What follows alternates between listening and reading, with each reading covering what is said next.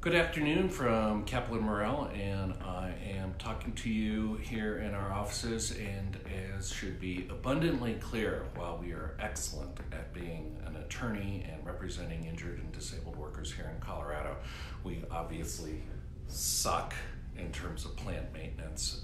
We kill plants, we make clients thrive and take care of their cases, but we kill plants. Today I wanted to talk about a very common question that we often get, which is, can I quit my job, take another job if I am on workers' compensation? Short answer is yes, but watch out, there are a lot of pitfalls, there are a lot of potential problems that can happen. So in general, if you are injured on the job, you're treating, and you are back at work either because the injury isn't affecting your ability to do work, or you're back at work but you're doing kind of modified duty, modified job, and you're losing income, or you're not losing income because sometimes if you're on modified employment, they'll pay you less, in which case the insurance company has to pay you 2/3 of the lost wages. You can, if a dream job comes available, let's say you've always wanted to, for example, produce movies, and all of a sudden a movie production studio offers you employment, can you take it even if you are still treating for an on-the-job injury? And our general advice is, if it is a dream job, if it is something that you have wanted to do for a very long time, then by all means pursue your dreams. If you find yourself needing to move because, for example, your spouse or family are moving and now you're going to be off to North Carolina or some other place in the world, and by all means you can do that, and you can handle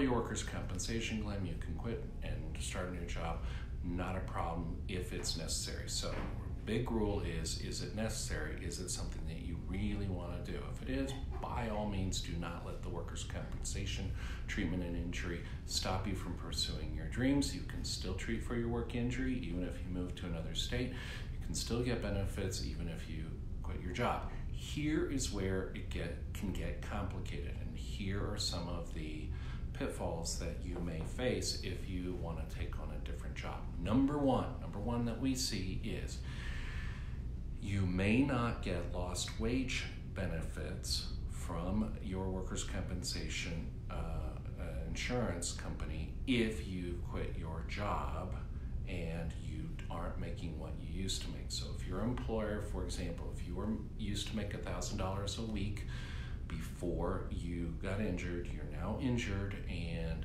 you are back at modified duty making $1,000, and now you quit the job, take something else, and for some reason that job pays less, you're not going to get wage loss. Number two, make sure that you aren't doing anything that will aggravate your condition or constitute or be claimed to be a new injury. If you are in a new job and you are starting to do things that aggravate your condition, delay your treatment, etc., what you're going to see happen very quickly is that the workers' compensation insurance company will try to blame your need for current treatment, not on the injury that you sustained with them, but because now you're injuring yourself on the later job. And that can complicate your case, not fatally, but it can complicate your case, and oftentimes what we've had to do is file another claim against the new employer, and that can make life a little difficult. Number three, let's say you quit your job and you go to work for the new company, and the new company closes, lays you off, says, oh geez, it's not working, and now you're off work, you've got restrictions. I can't probably get you wage loss unless your restrictions tighten up or change, even though you are off work through no fault of your own, but for some reason that job went south. That can be a problem for you.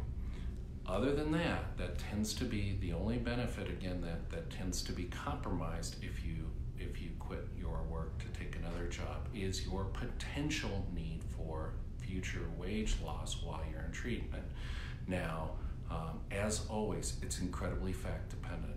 It can depend, you can have different results, but based on small little facts. For example, if you need surgery later on down the road and you have to take time off of work from the new job because the doctor said off work because of the surgery, chances are, again, depending on the facts, chances are we can get our client's wage loss in that situation.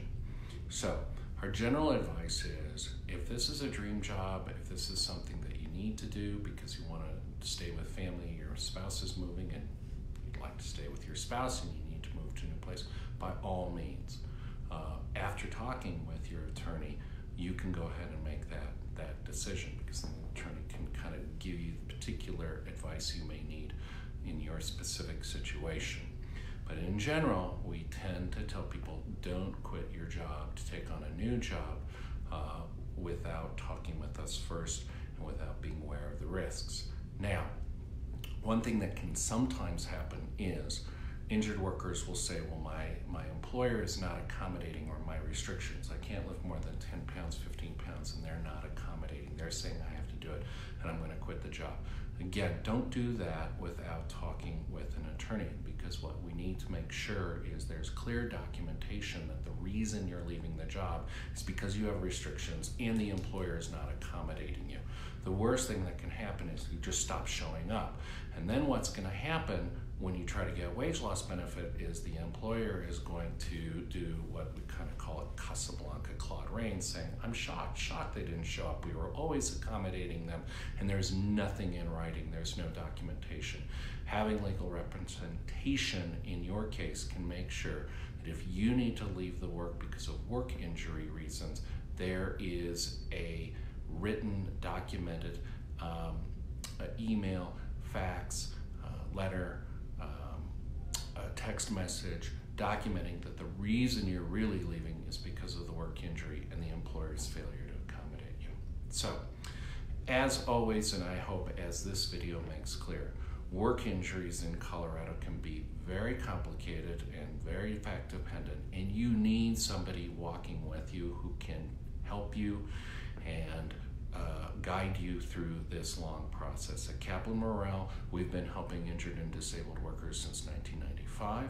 We do work injuries. This is what we do. We're very good at it. We would love to serve you or anyone you know. Please have them call us at 970-356-9898.